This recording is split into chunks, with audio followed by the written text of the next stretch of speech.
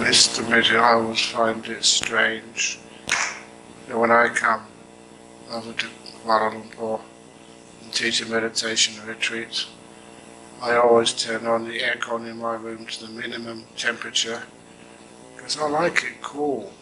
And even here it's a bit warm, but I still see people with hoods on and scarves on, and that's okay. That's okay. Look, please be comfortable. It's just that sometimes I can't understand why you're wearing a beanie. But if it's comfortable for you, please wear them. It's just that I come from a cold country. I was born in a cold country, so I'm used to cold weather. So much so, so much so that, when I was in Norway just a couple of weeks ago, one of the lovely experiences there was walking out into the snow. I did wear shoes, but I didn't wear any socks. I never had any socks. You don't need any socks. Just my feet are just more than warm enough. And when the snow was falling, I let the snow fall on my head. And it was a beautiful feeling. It's just like going out and like blossoms are falling on your head. And it's very soft because snowflakes are very, very light and very fragrant. Not fragrant, but very light and very delicate. So when they fall on your head, it's a very beautiful feeling. I recommend it. I don't think many people are interested. If you went to Norway, you'd probably be wearing many, many beanies and hats and hoods. But it's one of the things which I appreciate, having been a monk for such a long time, is not insulating myself, from nature, even just when it rains. It's okay just to let your head get wet, and even your robe get wet. It's basically because I grew up like that. You never get colds or sick because your clothes got wet. They soon dry off again. But what it is doing, you're becoming aware of what it's like to be in nature, the real world. What it's like to get wet. You know that I live in a forest, and in those forests, especially in Australia, there's so many kangaroos. And those kangaroos, I've never seen them hold up an umbrella when it's raining. They don't wear a hat on top of their head. They're very happy just getting a bit wet, and that actually gives them a wash. I always look forward to the first rains of the year, because that's when the kangaroos get a bath. Otherwise they start smelling. Actually they don't. But anyway, they just be able to feel nature. I think you can become alive. You feel what it's like to have rain on your skin, have snow fall on the top of your bald head, and just allow the wind to wake you up. If you're very dull or sleepy, you go outside, and the wind can be quite strong, and it's a beautiful feeling. It's one of those advantages of living in nature. Very recently, if I was teaching a meditation retreat at Jhana Grove, very often I would have to walk from Bodhinyana Monastery to the retreat centre. It's only about 600 meters. So it takes, at a slow pace, it takes sort of 20 minutes. But then at that time of the morning you could see the dawn come up. Because we live on a hill, and if we look up to the east, it's a very clear view of the first light in the sky in the morning. And in the evening, even many meditators, they walk to what they call the lookout. And there you can see the sun go down. And it's such a clear air. You always see the sun go down. And there's no sort of buildings which block out the view. And it's a delightful experience, the crimsons and the orange and the golds sort of spreading across this time the western horizon. And it's a beautiful thing to experience. So that's one of the wonderful things of living in nature rather than insulating yourself. from nature. Yeah, it can sometimes be cold. Yeah, sometimes you can get wet. But just like in life, if you insulate yourself from life, you don't feel anything. Because, you're in sort of a little box called your house. And you go from your box, calling your house, in your mobile box, called your car. And from your mobile box, you go to your box called your office to go to work. And you end your life in the wooden box called your coffee. And how much have you actually been in the world, in life? Anyhow, that was just making things up as I go along, because is the thing working now? Excellent. That's one of the skills you learn as a teacher, how to ad-lib.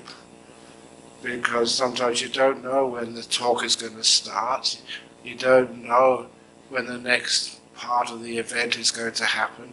So it's wonderful to be able to just be natural and talk, and to be able to connect with people, even though you have nothing planned. But anyway, for this evening, it's only about 4 or 5 questions. Am I supposed to spend the whole time doing questions, or give some advice on meditation? What do you want me to do?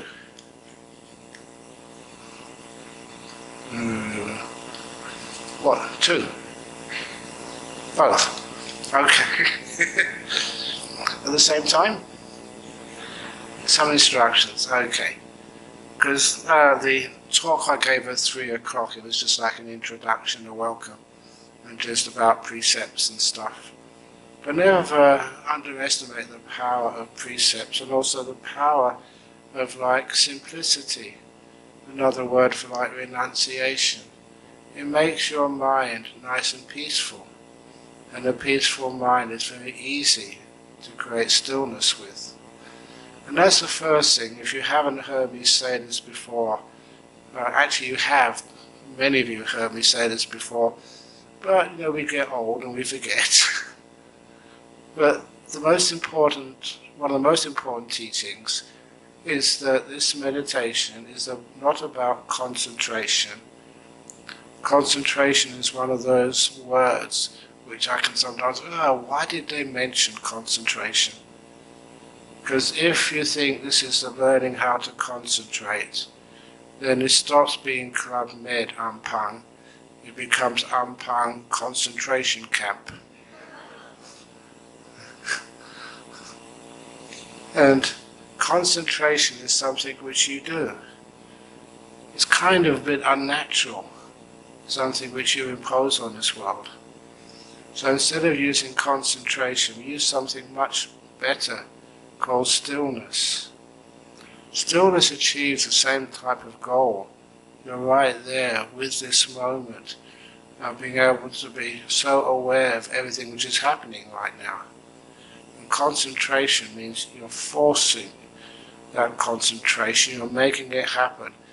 And it's also to sustain it takes a lot of effort. Stillness, as you can imagine, is very relaxing. It is, as I mentioned today, it is the default state of the mind. Stillness. And that is how Ajahn taught.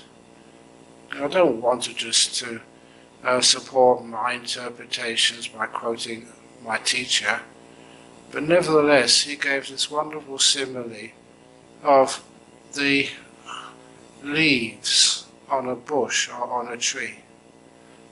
And he said, look at those leaves. They're only moving because the wind is blowing. If the wind would stop, those leaves would still move. They've got momentum. But just wait for a few minutes after the wind stops, and because of the friction with the air, those leaves will move less and less and less, until those leaves become perfectly still. And it's not that somebody is holding those leaves still. It's not that you're making it happen. It's just the natural state of those leaves. It's not to move. It's only when something outside of the leaves interferes with them, and otherwise the wind blows, or someone touches the bush, only then is there the movement. And that's one of the wonderful things I hope each one of you will experience for yourselves. Sometimes your mind gets very, very still, all by itself. And you think, I never did that. Precisely. You weren't doing anything. And that is why it happens. That stillness, the calmness of the mind. Unfortunately, many of us get a little bit afraid. We think, if I don't do anything, it will get worse. Please, let it get worse. Then the simile behind that, again, an old simile, but I hope you enjoy this simile. This was not given by Ajahn Chah. This is an original Ajahn Brahm simile of the donkey. You know the donkeys, they used to use them in the old days. I'm not sure if you've ever seen a donkey cart in action. But the donkeys are extremely stubborn. So stubborn, if you get a stick and beat the donkey won't move. And that's the wrong way to use a stick.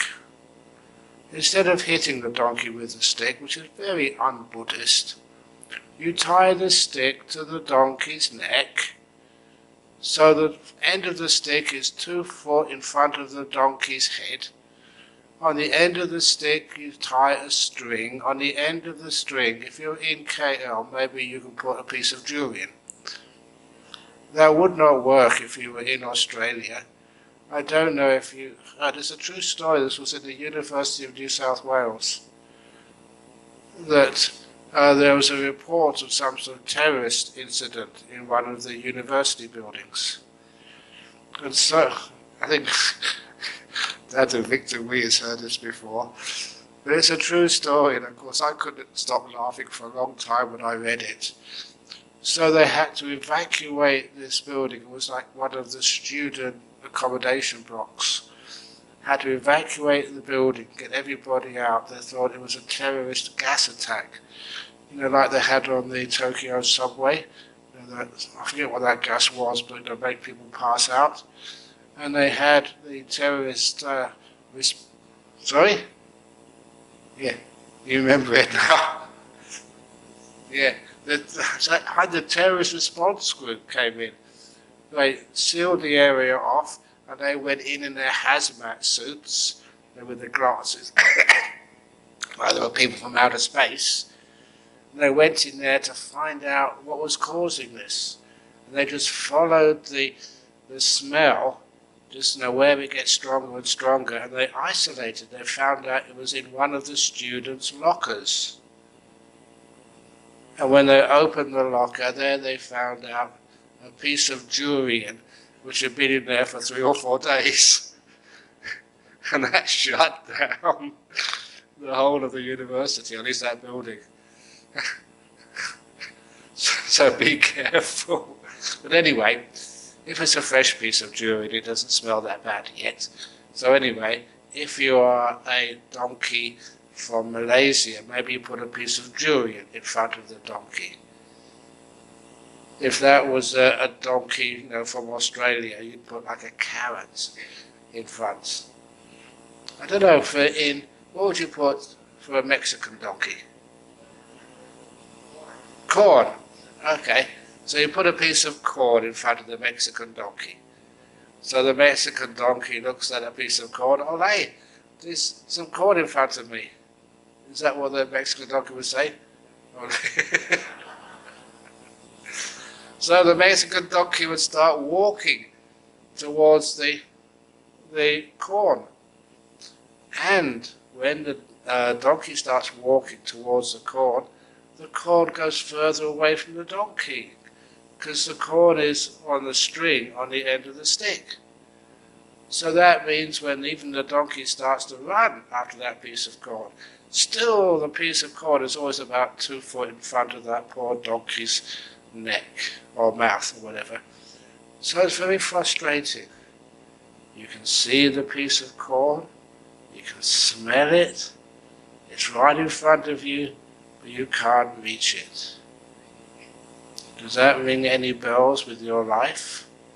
Sometimes success, happiness, finding the love of your life, finding a great job, finding peace, happiness, you get so close. But when you go closer to it, that piece of corn goes further away from you. And that's how they get donkeys to pull carts.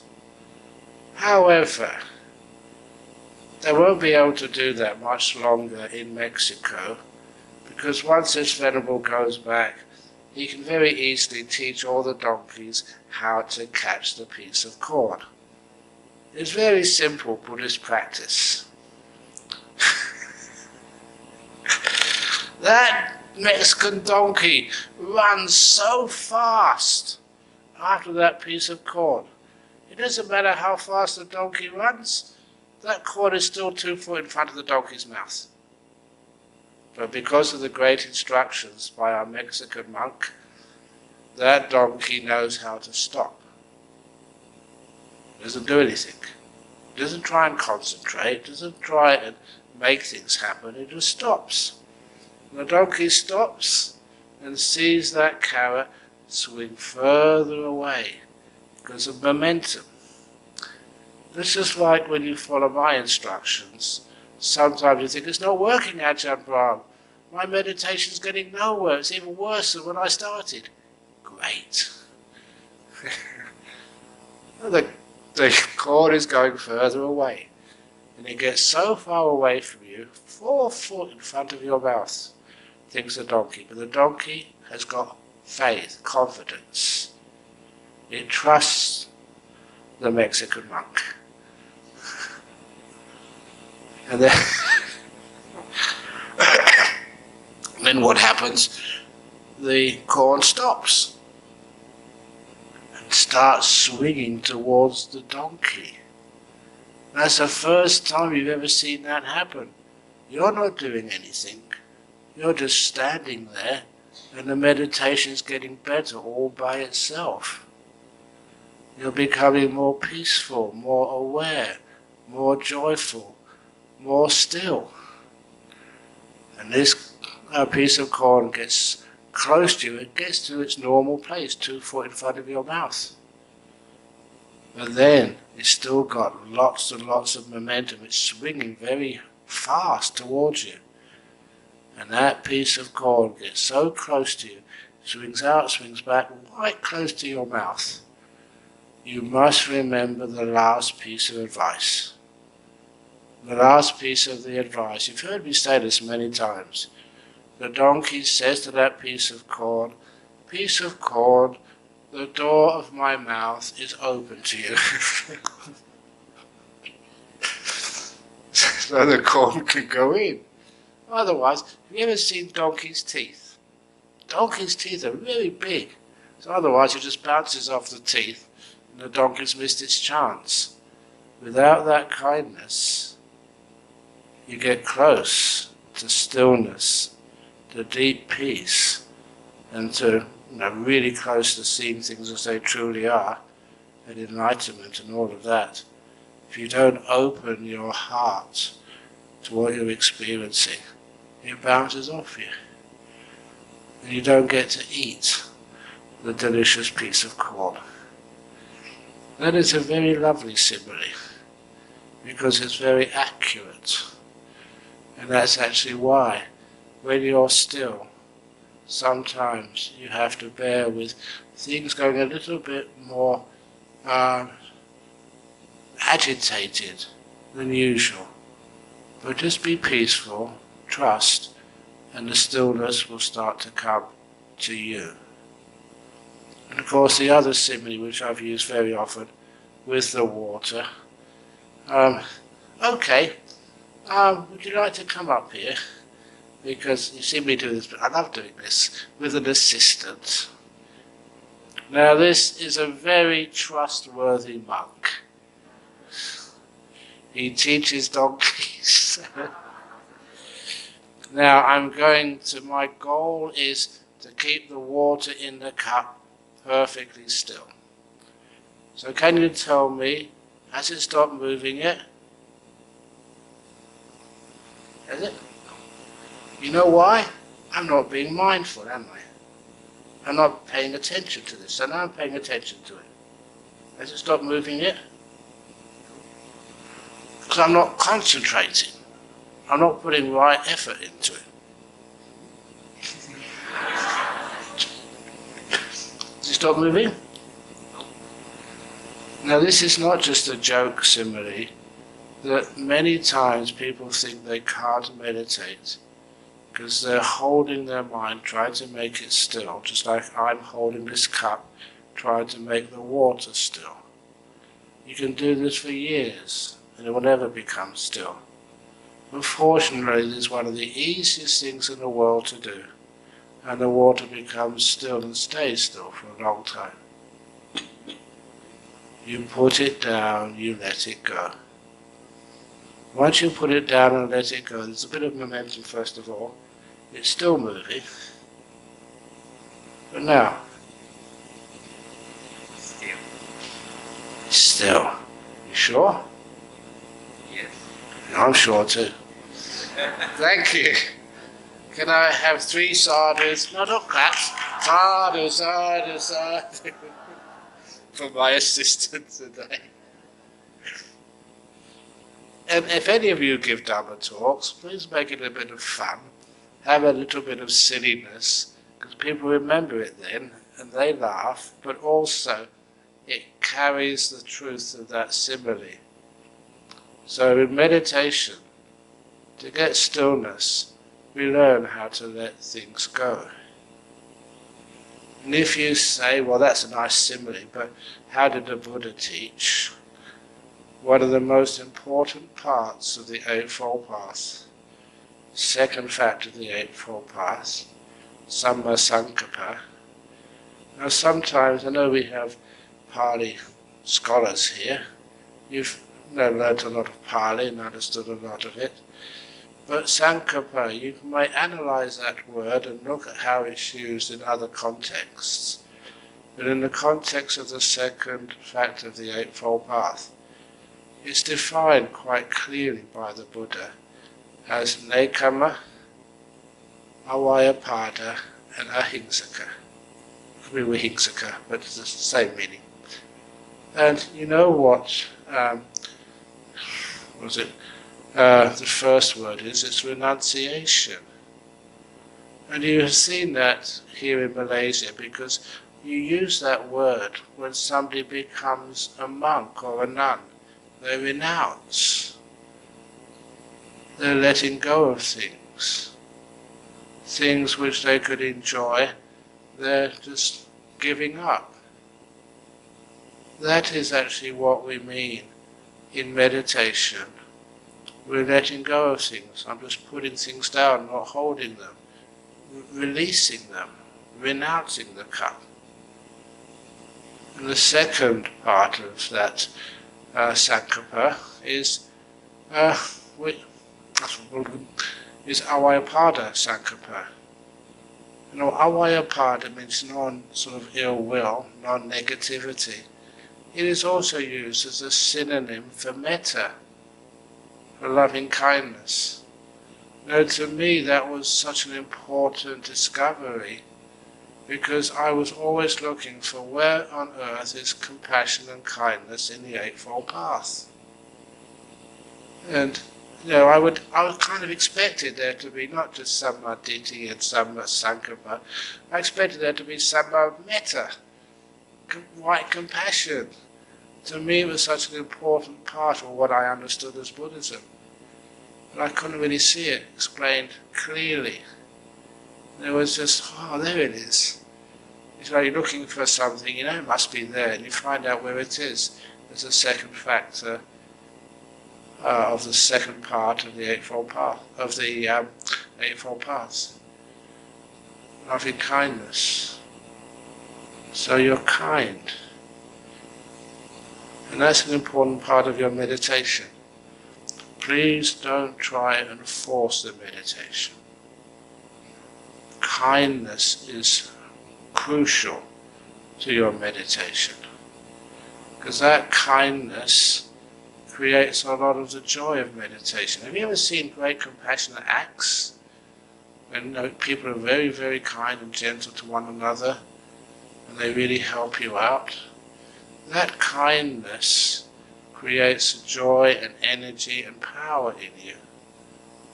And so when you have that kindness there, you're doing these things, the Sankappa, for kindness, compassionate actions. And then after the kindness, we get the gentleness. The ahimsaka is very easy to understand, mostly because that Indian man, Gandhi, that was how he lived his life of non-violence. And out of that non-violence, he was the one most responsible for kicking my ancestors out of India. Very rightly so. He would never have been able to do that with violence. With non-violence, he defeated the British Empire, which was in India at that time, and they couldn't sort of counter him. That was an amazing thing which he did. The power of those three things, renunciation or letting go, kindness and gentleness. And that's also just how we live our Buddhist lives, I hope. In all the years that I've been practicing and serving and building up Buddhism in places like Western Australia, that's also a creed for my life. The creed of letting go, not trying to get things or own things, but learning how to let go of things. And also, something's happening now, I can't see it, I don't care anyway. Is it aircon or something? Okay. Okay. My life is exciting when you can't see what's going on. But anyhow, as long as it's not going to fall on me, is it? Oh, what a shame. You don't have much excitement as a monk. So we live a very boring life. But it did happen some years ago.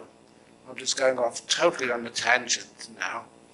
Some years ago, the head of the police force in our area came to see me, and he said, I need to talk to you in private.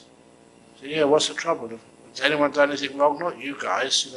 We respect you, monks, but in the property right next to you, we've discovered the most wanted man in Western Australia is hiding there. We put a tracker on his girlfriend's car, which has been going up there very often. Not to see you guys, but to see her boyfriend and supply him with food and ammunition. We said we're going to be going in with a SWAT team in a few days' time. We can't tell you when. Ajahn Brahm, you're the leader of this community here. You must keep this secret. When we go in, please tell your monks to stay in their huts, because there'll be gunfire. Unfortunately, there wasn't gunfire, because actually when they did go in, I should not rush too far forward. So I had a meeting of all the monks in Bodhinyana Monastery, and I said, look, something is going to happen in a couple of days' time. When it does, stay in your huts, don't go out. You know what monks are like. I said, what's going to happen? I can't tell you. If you don't tell us, we're not going to stay in our huts. And I said, look, they've told me you have to stay in your huts. Trust me. I said, well, why? And that's all I could do. It was really hard, to get the monks to trust you, and I couldn't tell them what was going to go on. So anyway, a couple of days later, you heard these helicopters coming down, and a big shouting and stuff. But what those police did, they were very, very smart. They were waiting in the bushes until this gentleman came out to urinate in the bushes. And they did literally catch him with his trousers down.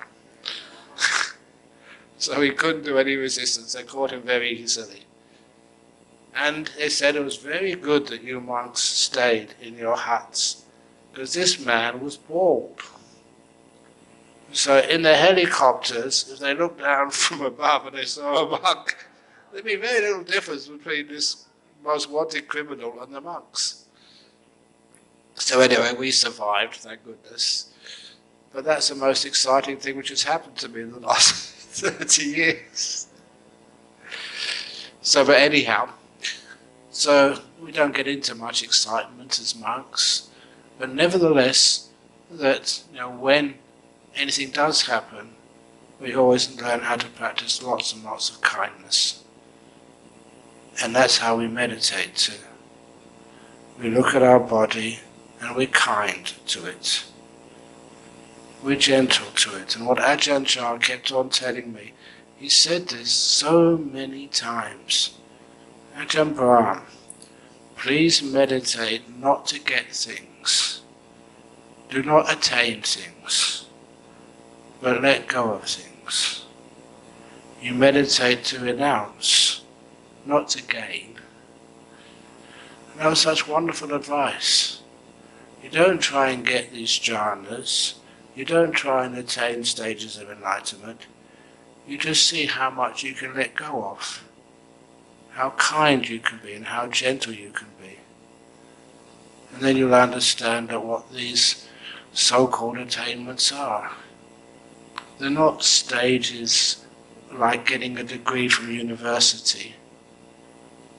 I don't know, did Ajahn Brahmali tell you recently that he was awarded an honorary PhD from Chulalongkorn University for all the translations he's done of the Vinaya? Did he tell you that? Do you know what a PhD means? You do, don't you? PhD stands for permanent head damage. Well, at least now we've got a doctor in the monastery, so if anyone gets sick, you can go and see the doctor. He's a doctor of Buddhist philosophy or something. But anyhow, so that is in the world, attaining things. But in sort of meditation, we learn how to let go of things. How simple we can be, how empty, how peaceful we can be. So that's one of the reasons why, with letting go, with kindness and gentleness, how simple meditation can be. It's not about concentration, that's what you do and attain. Stillness is what happens when you don't do those things. And it becomes so beautiful and so natural. That glass of water, it's still still. Hasn't moved at all. Doesn't tire me out at all. It's a default state. It's what happens when I don't interfere with it. And that's the reason why, for me, it's so easy to meditate. You sit there and just don't do anything. Just be aware and be kind. And it's so beautiful. And even just this afternoon, I was tired. The room was hot. I had a little bit of constipation. No, my real concentration, not just mental constipation. And so I just sat down there and just let the body relax to the max. Had a wonderful afternoon. I don't know about you guys, how you went. But then when you have, you keep testing out, this actually works. So often in my life, I am old now, in my 70s, and I do work very hard still. And when you work very hard and you give quite a lot, you do get tired. But honestly, it's not such a problem when you notice how to sit in your room, be still, and see all this beautiful energy start to come up. And you get happy. So that becomes part of the meditation. When you replace concentration with stillness, then you get this beautiful happiness, joy and clarity come up in your mind. And that's a fun part of meditation. That's when, because you're not wasting your mental energy, thinking, complaining, allowing the mind to wander off here and wander off there, you're keeping it reasonably still, then it energizes the mind. Even the talk which I gave last night about how to be successful without stress. Remember that example I gave, which I still teach at schools, of how to pass your exams? Before the exam, sit, meditate, don't worry about anything, let go. Your brain needs to be energized.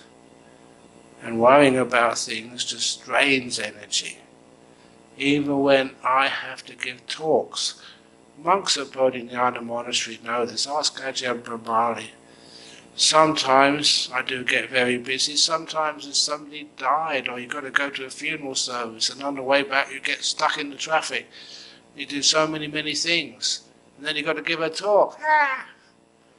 I'm tired.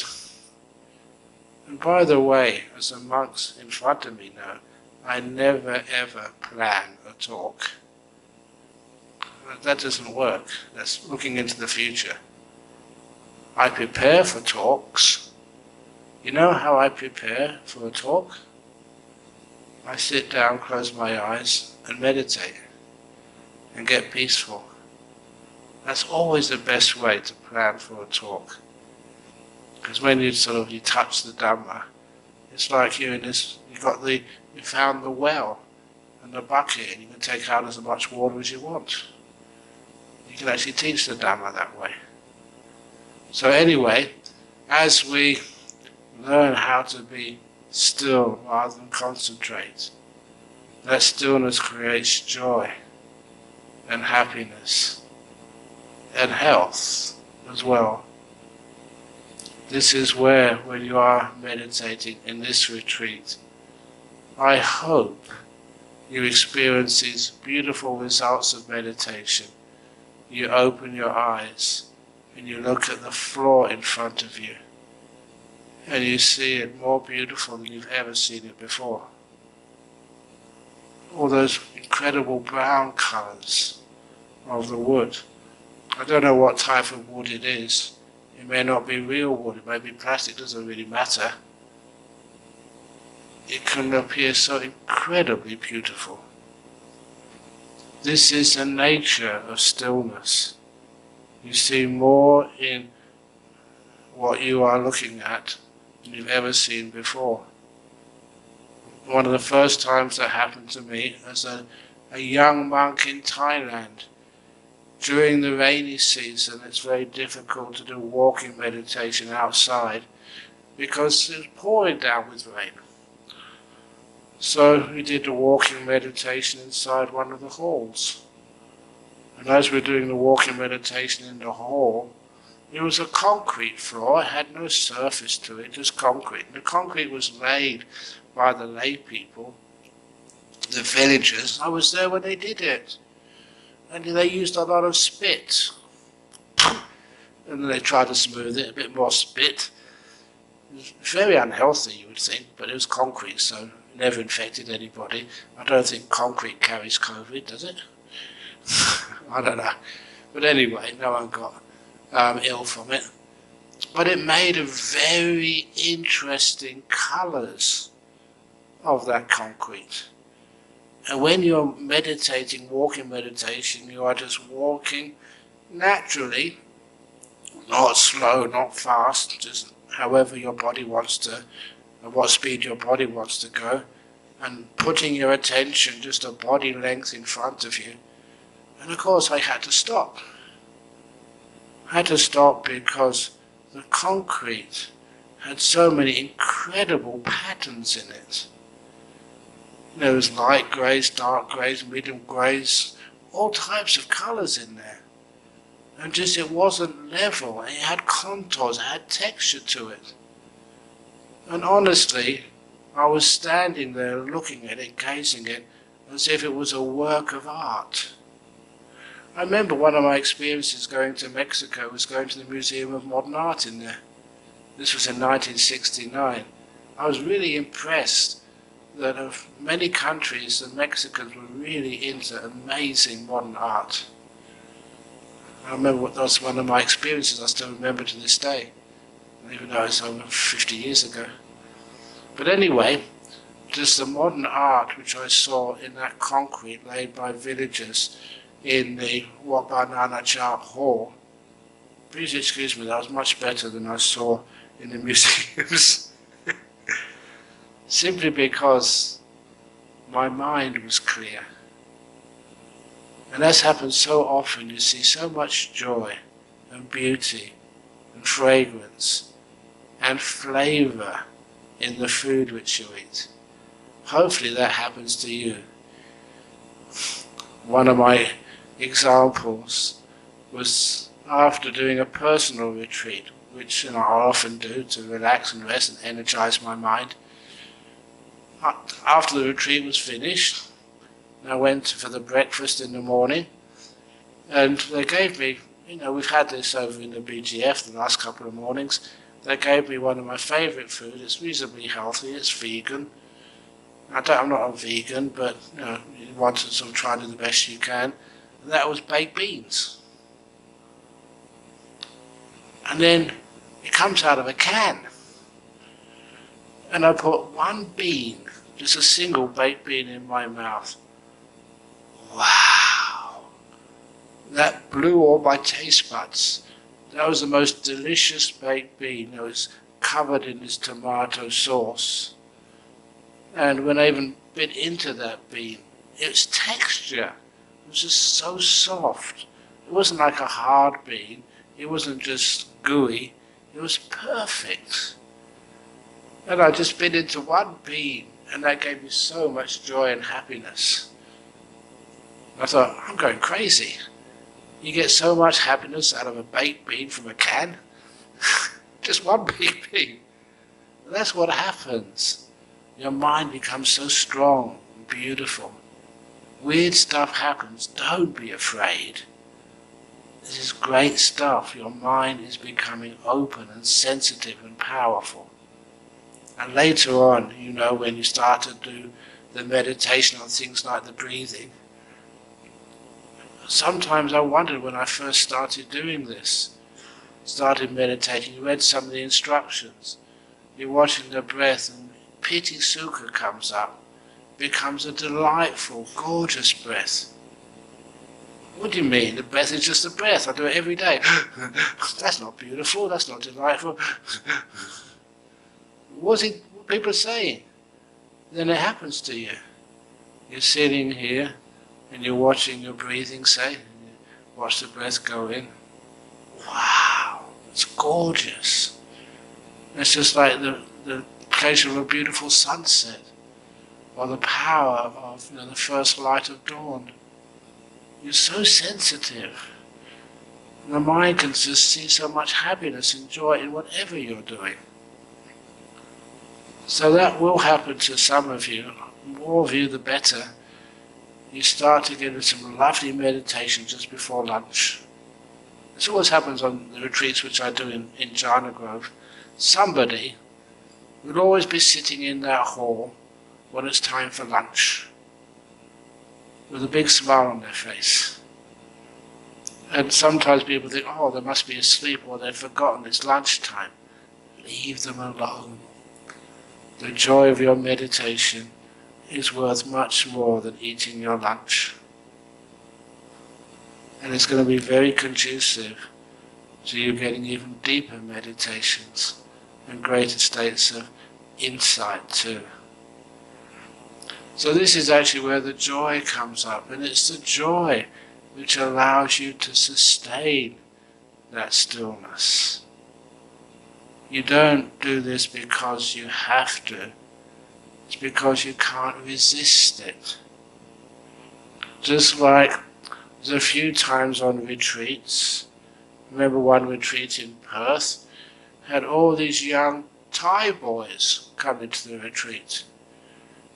And I've seen them sometimes in the temple, but not that often. And so many walked into my retreat, and I thought, what's going on? And then someone told me there was a Thai movie star lady who had gone on that retreat with me. They weren't interested in Buddhism. They're interested in hanging out with a Thai movie star. Or like one of my other students, she decided to go over to Dharmasala, over in India, to see the His Holiness the Dalai Lama. And because she was, I think, our president at that time, or secretary of the BSWA, she used that, and so she got sort of a priority interview with His Holiness. But she had to wait for a couple of days, first of all. And because she was a good meditator, she would get up early in the morning and start meditating in the hall. And she was meditating in the hall, and she heard that somebody come in and sit next to her. And so, she did a terrible thing. She opened her eyes and looked who it was. Richard Gere. And this was about 20 years ago. Richard Gere is sitting next to me. Oh! And that was the end of her meditation. But instead of some idea of some movie star or some beautiful Thai movie queen, instead the joy of your meditation is even more attractive. She couldn't watch her breathing anymore because Richard Gere was sitting next to her. That was more attractive. But there comes a time when your breath becomes more attractive than lunch. And people keep sitting there watching their breathing, enjoying every minute of it, even they know they're going to miss lunch. It doesn't matter, it's only lunch. You can get something tomorrow, you won't die. But the happiness and the joy of the meditation is overwhelming. That means this meditation is really going somewhere. And also it gives you the insight as to why people stay as monks for 48 years. When you have that as a joy, instead of the joy of, I don't know what you guys get up to.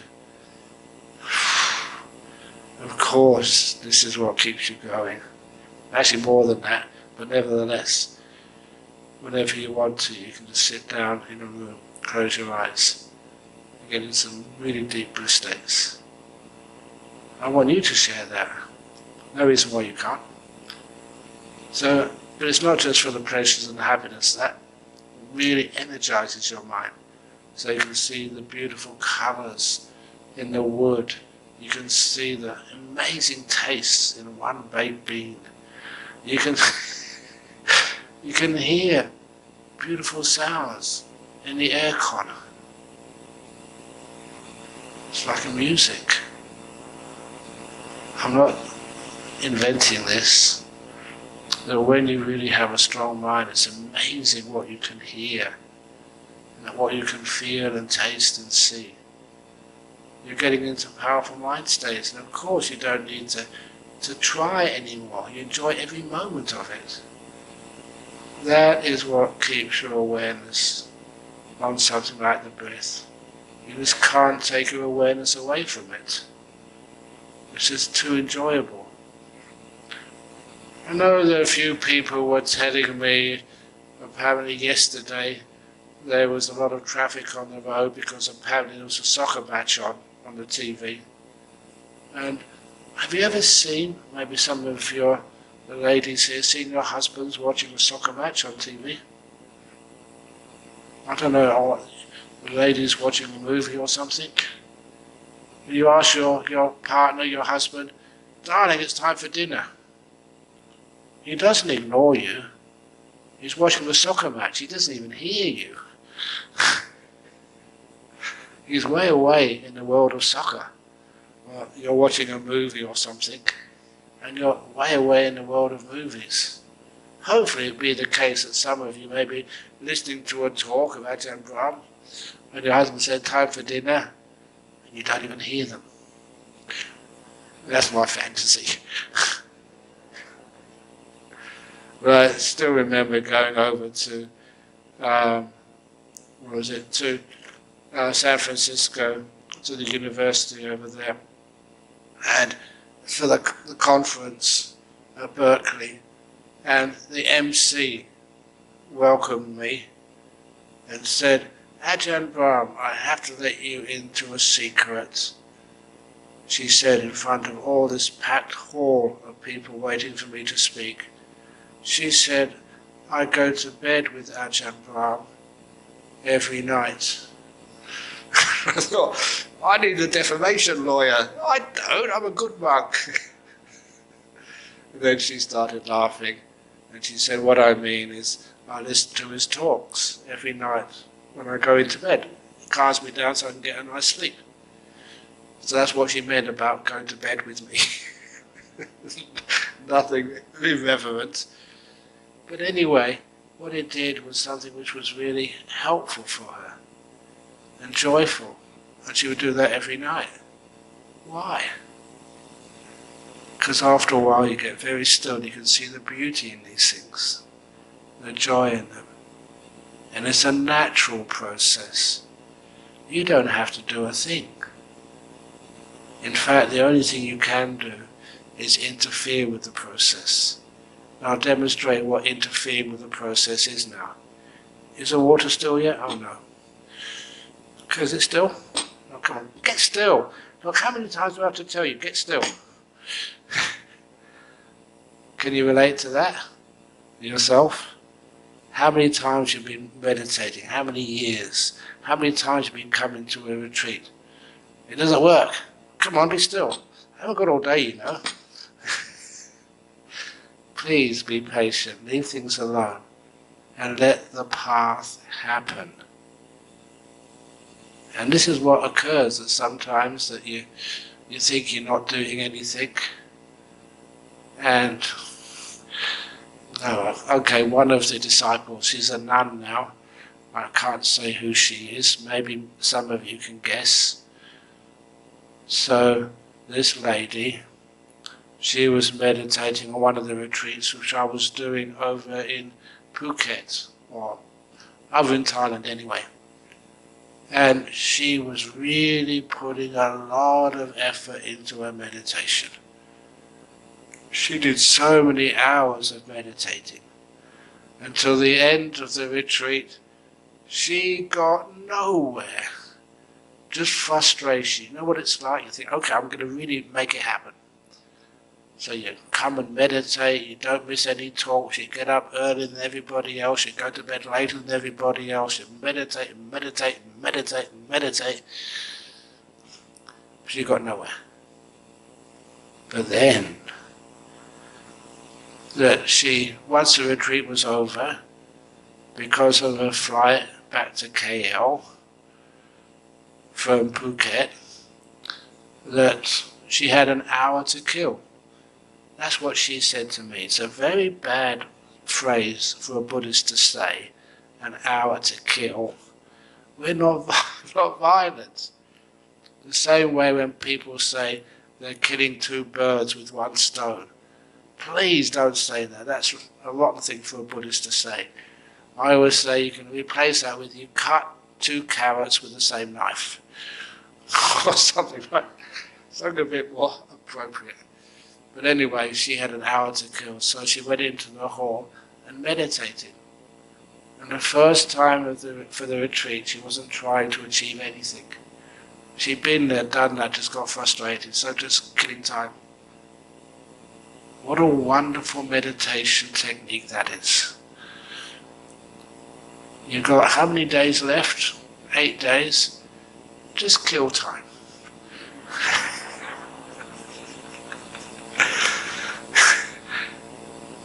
Because she never expected anything. She never tried to get anything. And I always remember, I can never forget, when I was having an orange juice or something at the table waiting for my taxi to take me to the airport. And she came up to me, bent on her knees, and looked up on me with these really gooey eyes. I don't know if you've had children, like say a daughter, and they come up to you, you're the father, and they say, Daddy, I've fallen in love. Oh, it's so wonderful, so beautiful. That's what it kind of reminded me of. This young woman, that she was saying, Ajahn Brahm, oh, Ajahn Brahm, oh. At last, oh, it's so wonderful. It was the afterglow of her first deep meditation. That's what happens. She wasn't trying. She'd been chasing I suppose for her, a durian just for so many days, for 8 or 9 days, been chasing it, and she gave up. So she stopped chasing, and the durian came to her, right in the mouth. That was a wonderful little story. But anyway, that's how these things work. You have so much fun and joy. That's why when I said this is Club Med, Ampang, it's much better than Club Med. But at least it gives you a taste of the joy of meditation. And I will try the best which I can to stop you trying. So that you can have a beautiful state of peace, enough to allow these beautiful, peaceful, kind, joyful experiences to happen for you. And just that much gives you enormous insights. All the focusing and the trying just makes your ego stronger. Letting go makes your sense of self much, much weaker. Until your sense of ownership is so weak, you don't hold anything. You let everything go. You put it down, it becomes still all by itself. These are powerful insights, and this is how it happens. Okay, now that's a little talk about meditation, and it shows you it's easy to meditate. If you have a sore back or sore knees, there's a great invention which was made many years ago, which really helps your meditation. It's called a chair.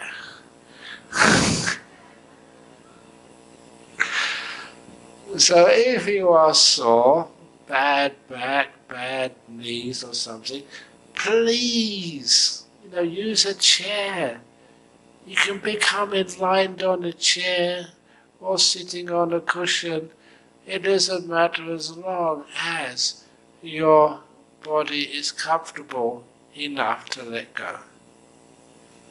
So we only have a few chairs here, but the donation boxes are on a couple of those, so you can kick the donation boxes off and get a couple of chairs to sit in the back or wherever.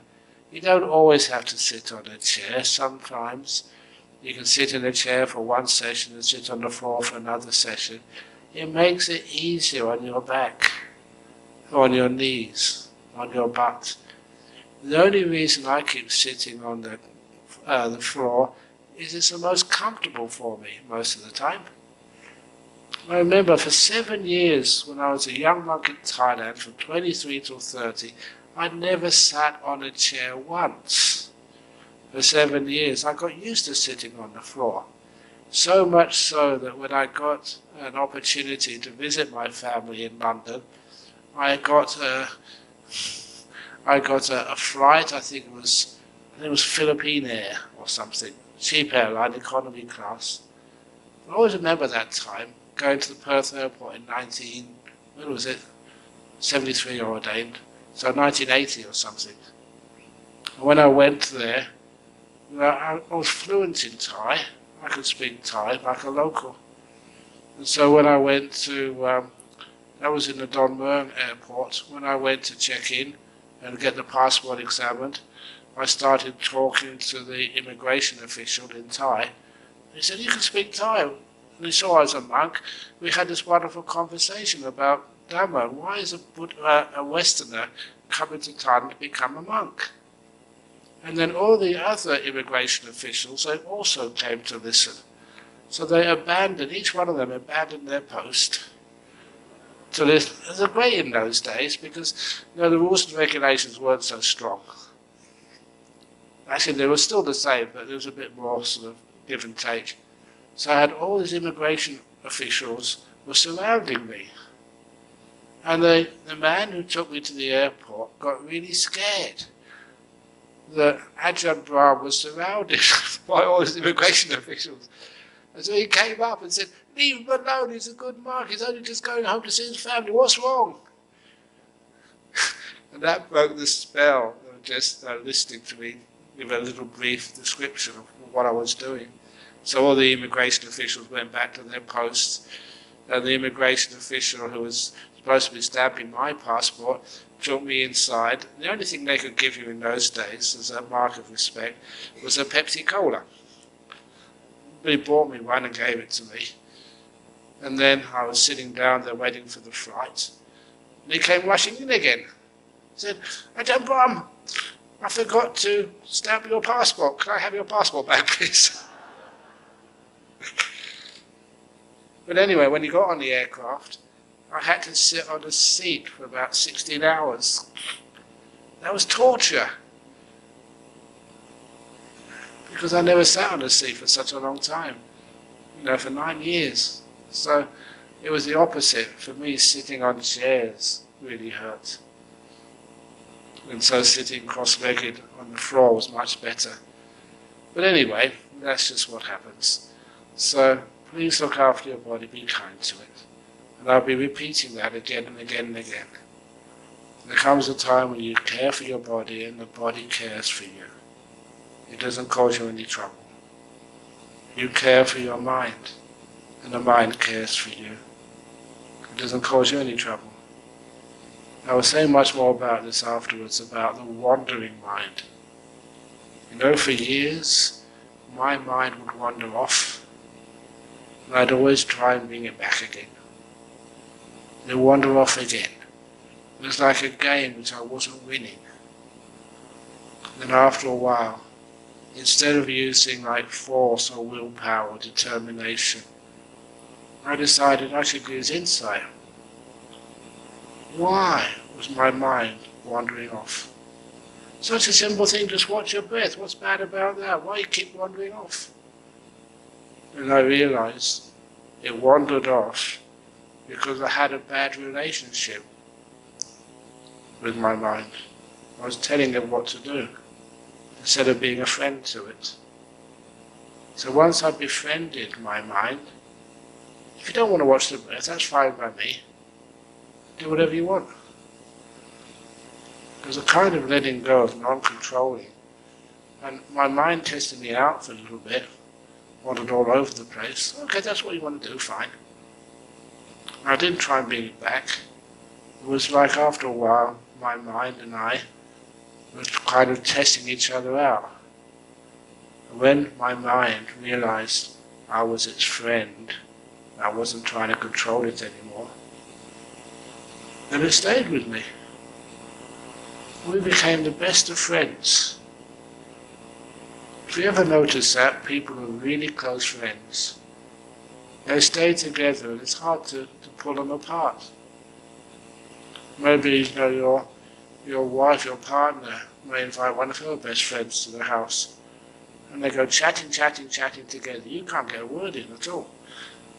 Because these are very close friends. They've got a lot of history behind them and they just love each other.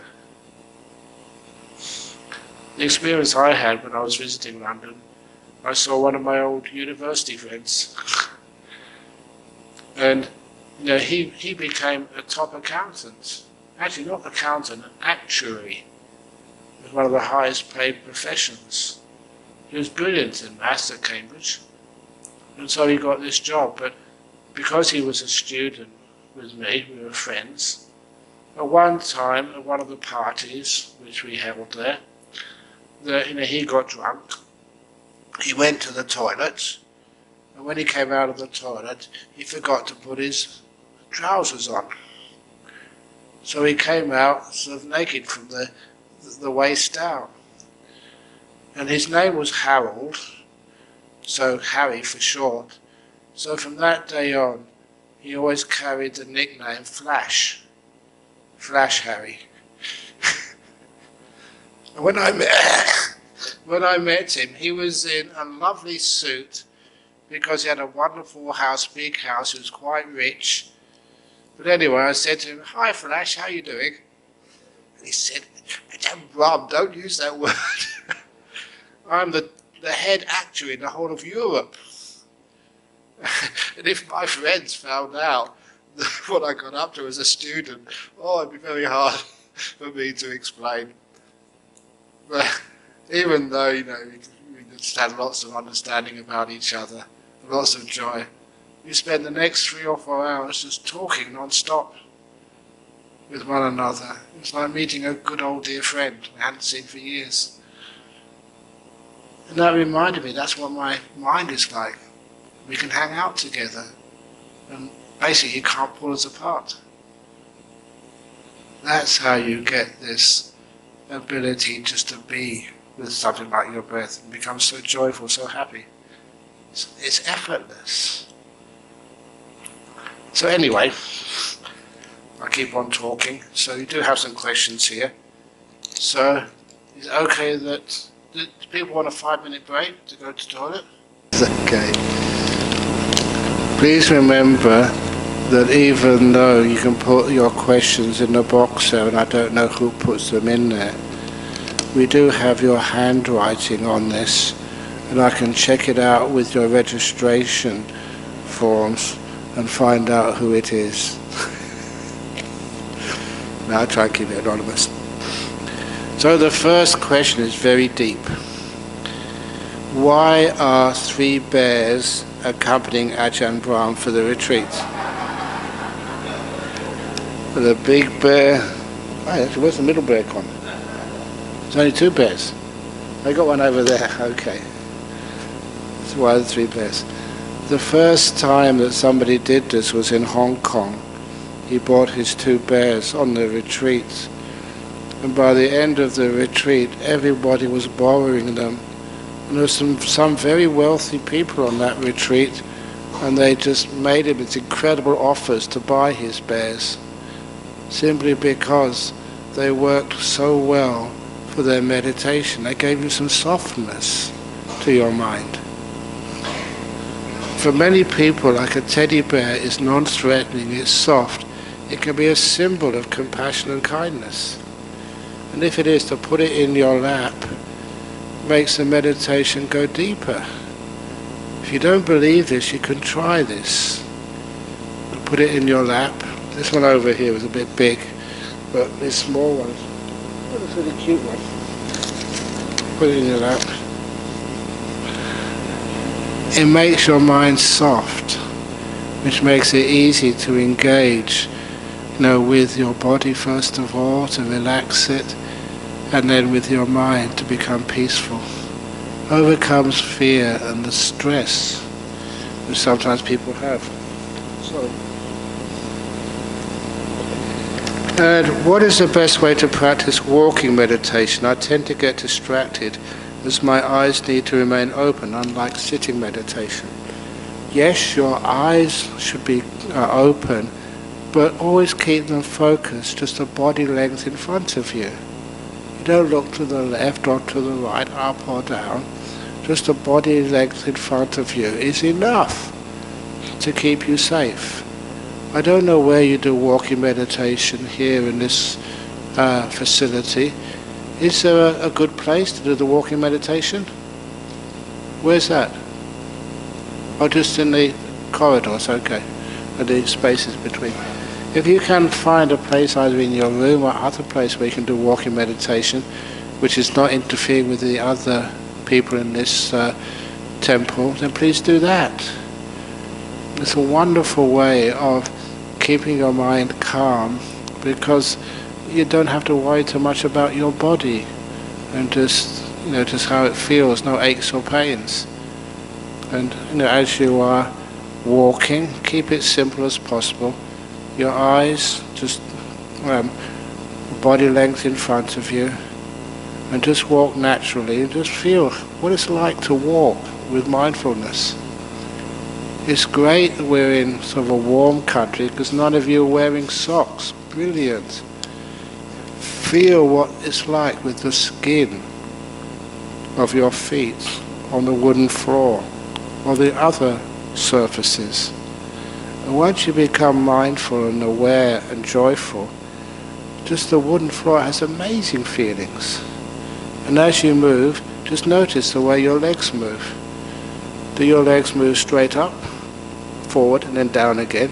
Of course not, you're not a robot. My legs, when they move, it goes up and back a bit. Then it goes forward in an arc, and then goes down. Not straight down, but a little arc as well. And all the muscles which have to be moved just to do one step. It's enormous amounts of movement has to be done there. It's not just up and down. So many muscles have to be activated. You become like a dancer who has to notice some muscles which most people don't even know exist. And as you walk it becomes fascinating. And you have so much peace and joy. For some people, honestly, they prefer walking meditation. They get more deep. But mostly, it's a great preparation for when you get deep and still in walking meditation, and you go and sit on a cushion, and you go even deeper with your eyes closed in sitting meditation.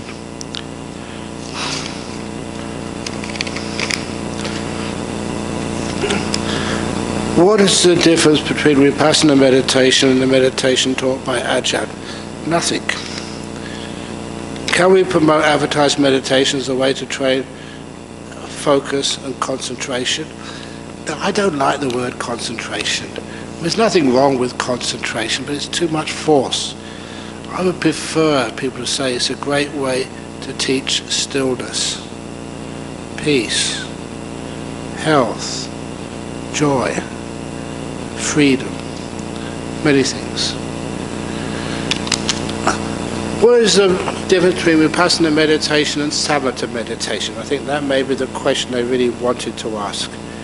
And again, I just quote Ajahn Chah first of all. He would hold his hand up. Now you can all see the front of my hand, the palm. Now you can see the back of my hand. Now the front, now the back. But even though you can only see the back now, I assure you, and I don't lie, the front of my hand is still there. But the back of the hand is in front. Now the front of my hand is leading, and the back of the hand is just behind it. He said that's like Samatha Vipassana. You can't separate them. You can't have one without the other. And this is not what the Buddha said, but I may have said it somewhere, but I always say you know how much Vipassana, how much insight you have by how calm you can be. The measure of insight is the stillness. You know how still you are by how clearly you can see things. The measure of stillness is a clarity of insight which it creates. And the best quote is from the Dhammapada. Nati janang apanyasa panyanati ajayato yam hi janang chapanya cha sawe nibbana santike. There's no insight without jhana. There's no jhana without insight. In one who has both insight and jhana, you're in the presence of nibbana. And that's how close you are. It's one of my favourite sort of quotes. Okay. Visualization is used during meditation as the way to let go of self by the meditation of aging and death. Will the use of visualization technique make it too powerful that it might cause delusion? It could do, because it depends on when you start using visualization. I would prefer for you to get a very still mind first of all, very peaceful, and then when the mind is very peaceful and still, it's less likely to get any delusion. It is the stillness which weakens what we call the five hindrances, which distort wisdom and make you see not what's really out there but what you want to see. Visualization will happen quite naturally. You've got your eyes closed, you get very still and powerful states of mind. The visualization will come up quite easily and have a lot of fun with that. Okay, a good example of that is, I remember the time when I was meditating once, Actually, that doesn't sound right, does it? We're meditating once. I do meditate all the time. But I was meditating, and this image, you could see it so clearly in the mind, of this monster. His big bulging eyes, and his mouth open. And and the tongue coming out. You could see the, not really teeth, but like fangs. Like, instead of like being horizontal at the bottom, they're all like pointed, and like red stuff dripping down from them. And you could see the hair. This was many years ago. This was before they had the punks, because all the hair was like pointed at me. And I think many of you know my character. So when I saw this, I wasn't at all afraid, honestly. Instead I thought, if he's going to do this to me, I'm going to respond. So when I responded, first of all, it's big bulging eyes. I put sunglasses on him. Like, that time I used to have Ray-Bans. Remember those sunglasses go all the way? So I couldn't see its big bulging eyes. I put a straw hat with a flower coming out on its pointed hair. Its teeth, which were all sharp. I blacked out a few of those teeth, like you're a naughty schoolboy, doodling. And on the corner of its mouth, I put a cigarette. Oh, it had the necklace of skulls as well. And I put a scarf around it. I totally humiliated that monster. It never came back again. So when you know what you're doing, these things will never sort of scare you, they'll never sort of distort your understanding of what the truth is. You can have a bit of fun and games with them. And sometimes I tell meditators that if you get some interesting experiences coming up, you're totally safe, just enjoy and have some fun. And one of those experiences which I had, it was quite a complicated vision. It just comes up by itself. That I was having a psychic battle, with this Indian magician. And we were flying through the air. No, this was only the vision. I wasn't really flying through the air, zapping each other, zap, zap, zap, zap, zap. It was not Harry Potter. It was years before Harry Potter. I don't know if Harry Potter does zap people through the air or not. I'm not quite sure. I've never seen that. But anyway, zapping each other. And it was really good fun. Remember, you're a monk who doesn't watch movies, doesn't watch the TV, so it can be boring, so you can make up your own little.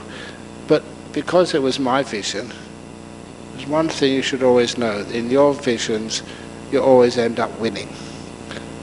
Because it's your vision. So I just had a bit of fun and games for a while. And another time, more recently, I was meditating and had this vision came up of, it was like one of these, what we call the nimittas. And you knew it was a nimitta because it was a yellow colour, but a more pure yellow than you ever see in the real world. Like it was more yellow than yellow.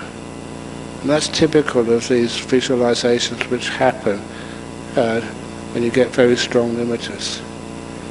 But then, instead of just focusing on just a beautiful colour, I focused on the shape of that yellow image. And I recognized it straight away.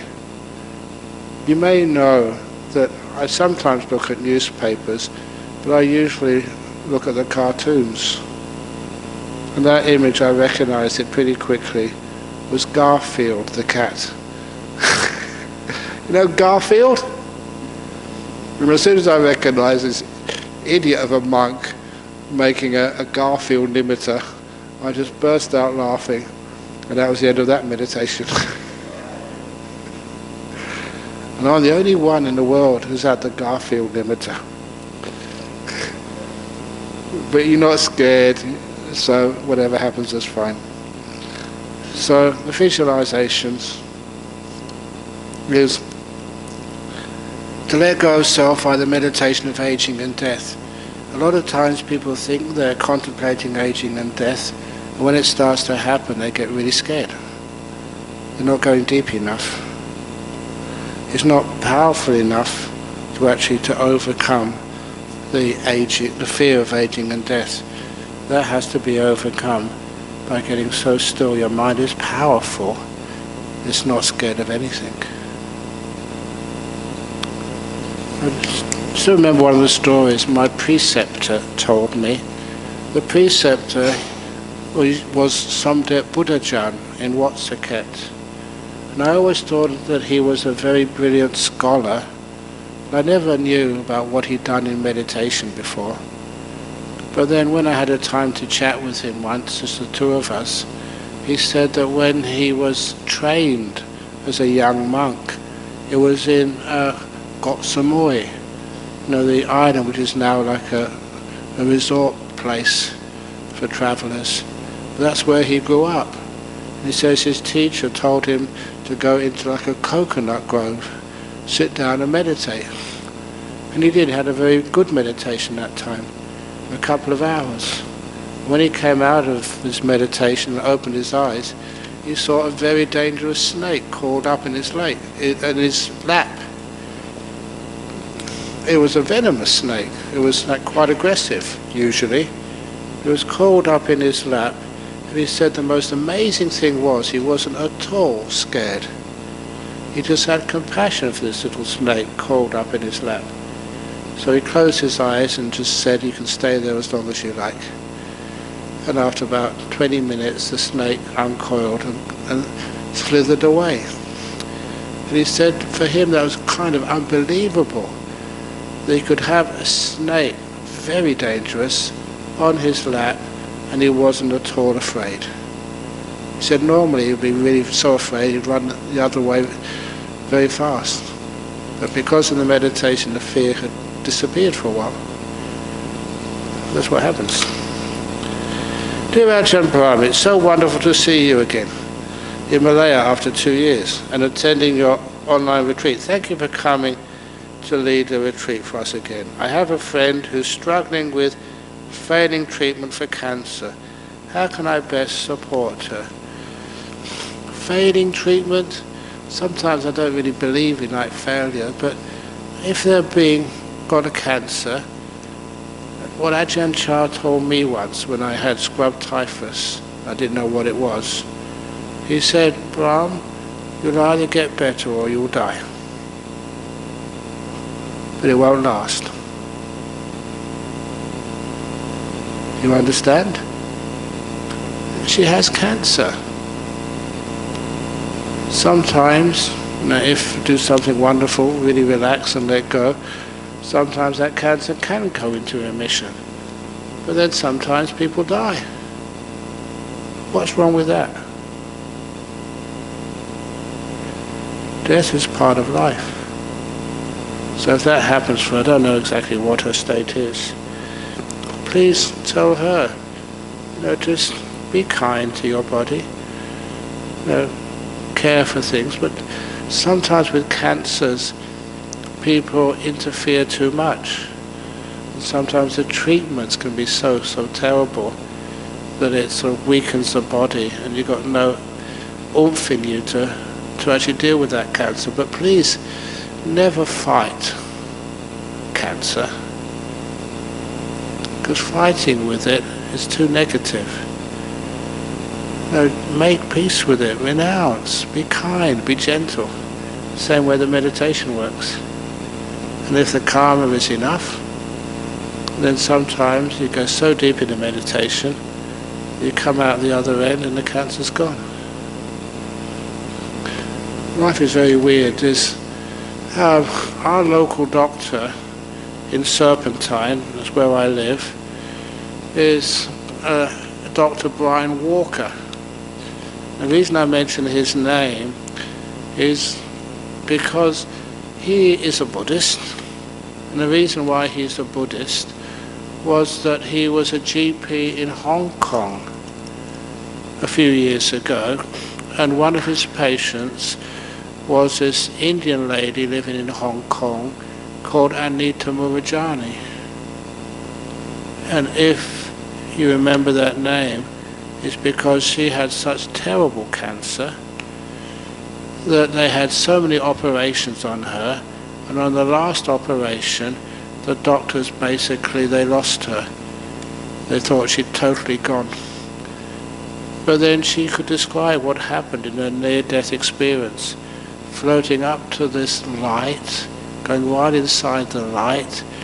Because she was a Hindu, she described it as being with God, pure love. For me, I know that as like a first jhana experience. And when she came out of that, she had the insight. The insight she had was the cause of her cancer, which was always trying to prove herself to others, trying to please others, stressing herself out because she never thought she was good enough. And that was causing that very profound inner stress which made her have this cancer. And so when she opened her eyes, she came out from the anesthetic, and I was quite surprised the doctors there. The first thing she said was, "My cancer is cured." And they thought she was crazy. She'd still just come out from the operation. She hadn't got her full capabilities of sensibility left. But it was true. She knew that cause was trying to please other people, work so hard to try and make other people happy.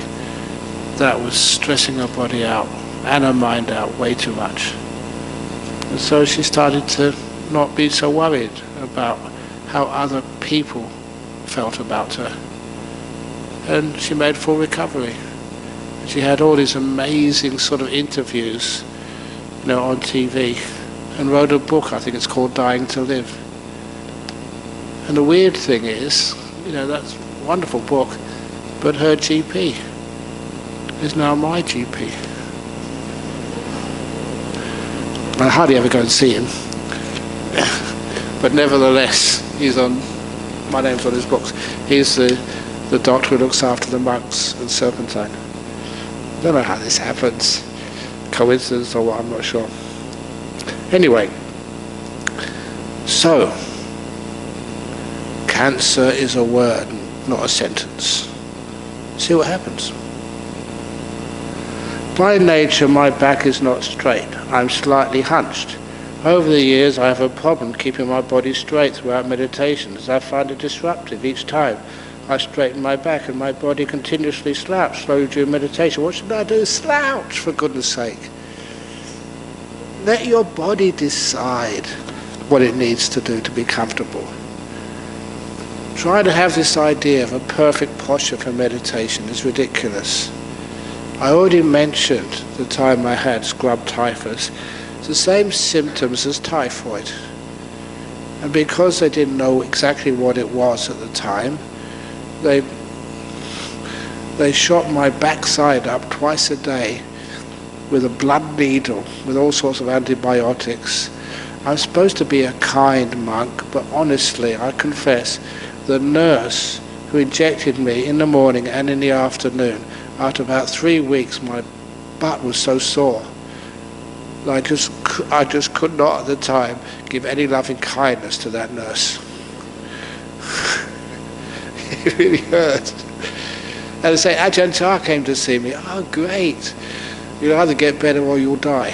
Thank you. The worst part of that, you couldn't argue with it. That was just such good Dhamma, but it's not what I wanted. So I remember one morning or afternoon, I can't remember what, I decided I never felt that weak in my life. Just no energy at all. It was just hard to, didn't even have bedpans. So you had to get up and lurch to the next bed, get your energy back again, and just get to the toilet. When you went to the toilet, the squat toilet, you spent as much time in there as you possibly could, because you didn't want to do that more than once a day. But anyway, I felt so weak, and nothing was working. So I decided, meditate. There's no way I could sit up and cross my legs. So I just, wherever I was laying down on the bed, I just closed my eyes and just started to let go. And honestly, that really shocked me. I got into a beautiful meditation, lovely meditation. Even though the body had no energy, probably had a fever at the time, but certainly ached. And just enjoyed a beautiful sense of stillness. When I came out afterwards, one thing I noticed was my posture. I had just come out of a very deep meditation. I've never seen that posture in any meditation book in my life. One leg was this way, another leg was that way, an arm over here, an arm over there, twisted all over the place. As if you've seen a person with a fever in hospital, the arms and legs and back are all over the place. But that's what my body wanted to do. I had enough wisdom to be kind to my body. If that's how you want to lay down, fine. You're in charge, you know better than me. And I just let my body go. I got into a wonderful meditation.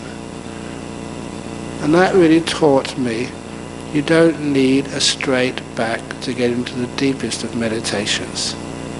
You don't have to have your legs in this position or that position. You can even sit against the wall and put your legs out. If it's comfortable and you can let the body disappear, great. So this is like personal experience which I use to try and encourage you to be kind to your body. But some of the weird things is if you've got like a hunched body, many times I notice this. I let my body just hunch over. And I was not very mindful to begin the meditation, but the mindfulness started to increase. And as the mindfulness increased, my body straightened up all by itself. And I was clear enough, I never gave that instruction. Trust your body, it knows better than you. And sometimes it will straighten itself up or it will twist around. Your body knows what to do. Trust it. How to stop comparing with others. Just keep your eyes closed, you don't know what they're doing.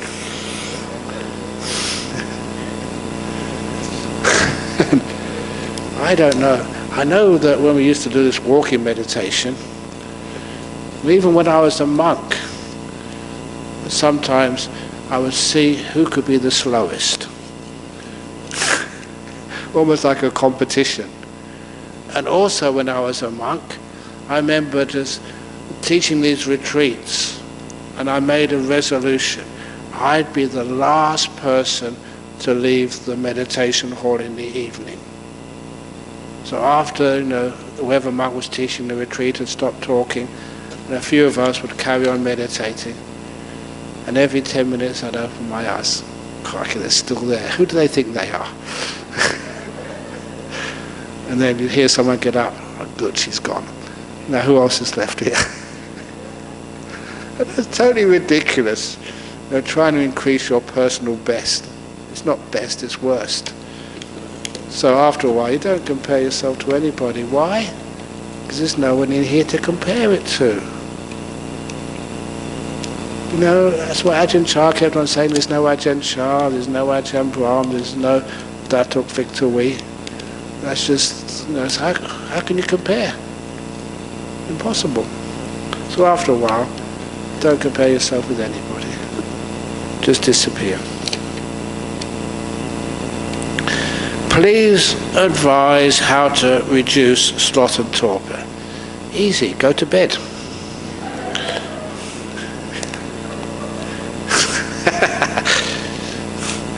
A lot of times, the first days of a retreat, people have sloth and torpor because they are sleep deprived.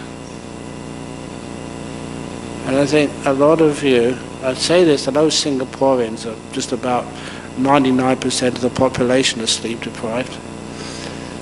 In other words, you work so hard, you got your social life, you got other things you have to do, and so you are sleep deprived.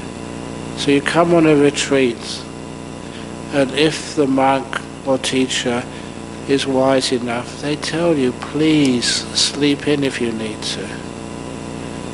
Don't try and be the first person up in the morning or the last person here at night. That's crazy stuff.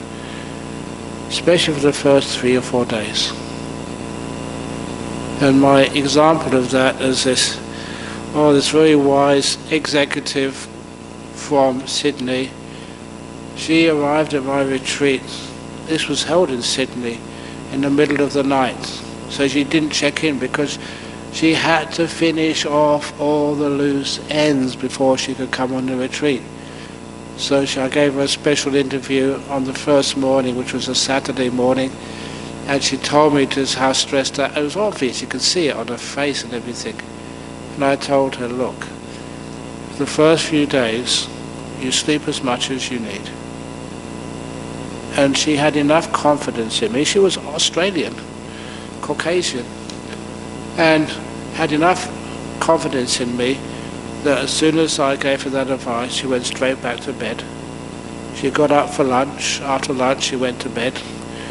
She slept until the afternoon, and she got up for the evening talk. After the evening talk, she went straight back to bed. She did that for the first 3 days. And in the interview, she said, because I was staying in dormitories, I think sharing about 4 to a room, she said, all the other ladies in my dormitory, they're looking at me, they can't speak, but you can see they think I'm just taking up a bed for no real use, that I'm just sleeping all day. And they're so angry at me. And I said, they're not angry at you, madam, they're jealous. They wish they could have the guts to do that. And so she slept a lot those first 3 days. The next 3 days, her sleep was back to normal again.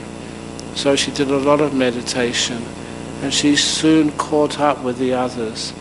But the best thing was, by the end of the retreat, she was a star meditator. She had so much energy, so much peace and stillness. She was kind to her body, because her body needed it. And then the body started cooperating with her. And they had wonderful meditations together. Her body and her mind. If stillness is the default state, how did it diverge in the first place? Because somebody told you at school, work hard. I remember the time sometimes people asked me, my lay name was Peter, Peter, what do you think about that? Nothing. And they thought you were stupid. I could have been a monk so much earlier, much better meditation, if my teachers didn't tell me to keep thinking. And keep doing stuff. You're lazy. I'm not lazy, I'm just renouncing. It's our culture does not admire stillness. Even Christianity, they say the devil makes work for idle hands. So do something. Don't be lazy. It's not being lazy, it's being wise and kind. So our society makes us do too much. A lot of times we are judged by how much we do. Oh, he really works hard. Oh, he really studies well. They push you. That's part of the world. I know that some people say, you can't live in the world without putting effort. Yeah, you've done that. You've all done a lot of skillful work in the past. But right now you're on retreat. You are not going to be measured by how many hours you sit here. Just one nice meditation of the whole 8 days. That will blow your mind. Well done. People who just sit here hour after hour after hour after hour after hour. You just get tense and more tired. And if you go home more stressed out than when you first came here, what's the point of this retreat? I used to notice that. On some retreats, I used to take the group photograph. And all these people were looking very happy on the group photograph. And I said, well, that's taken at the end of the retreat. That's why they're so happy. They're going home in an hour's time. If people take the group photograph in the middle of the retreat, that's a bit more honest. So, are you happy now? Honestly? No, you're not. You're tired, you're just starting. So just wait, and the happiness will come up, and look after your body, look after your mind, give it what it needs. Last question. Over the last 4 to 5 years I meditate almost daily, but I can't meditate beyond 45 minutes. I feel I don't progress. Look, stop thinking about progress. If you want to progress, you just go backwards. You don't progress, you ingress. You go deeper in to what you're experiencing now. You don't go on to the next thing. And stop judging yourself. Sometimes you do 45 minutes and that's all you ever do because you're too aware of time. Instead, you just sit down there, don't even have a clock, and just see what happens. I don't know how many times people have said this. We're meditating, not worried about the time. And they meditate and meditate, have a nice peaceful meditation, they open their eyes, and the clock must be wrong. It can't be 3 hours. They look at the clock, and it was 3 hours. Have these incredibly long meditations. They feel wonderful, they feel great. How on earth did that happen? You haven't been asleep, you've been very peaceful. And what it meant was that you actually understood what meditation is. You got beyond the prison of time. An hour, 45 minutes, 2 hours. I'll finish off with one of my favourite stories. There was a retreat being held in Sydney by a Theravada Vietnamese monk, and they started off with, the orientation, giving people the briefing of what they can do, what they can't do, and giving precepts and stuff. And then the monk said, we'll have the half an hour meditation before he gives his talk. And after half an hour, when everyone was meditating together, the monk never opened his eyes. He just carried on meditating. After an hour went past, 2 hours went past, the monk was still meditating. And so everybody, they were tired, they went back and went to sleep. When they got up in the morning, the monk was still meditating. It was time for the morning chanting, the monk was still meditating. When it was time for their breakfast, all the lay people went for their breakfast, the monk just sat there. He sat there for 8 days, never moved, never went to the toilet, never had anything to eat or drink. They were watching him all the time. And after 8 days, he finally opened his eyes and told everybody, I'm sorry, I should have been giving you some talks and the chanting and some interviews. And all the people who witnessed that retreat said, no, that was amazing. That was so inspiring to see that that's still possible in today's world. That someone can just sit still like that without needing to do anything. Thank you. The inspiration was so great. That's actually sometimes what happens. Time loses its meaning. You're free from the prison of time. You can be peaceful and enjoy this timelessness. What was interesting, it was 8 days. Usually in the sutras it says only 7 days you can do that. I don't know, but that's what they said. So, that's a good personal best. See if you can beat that.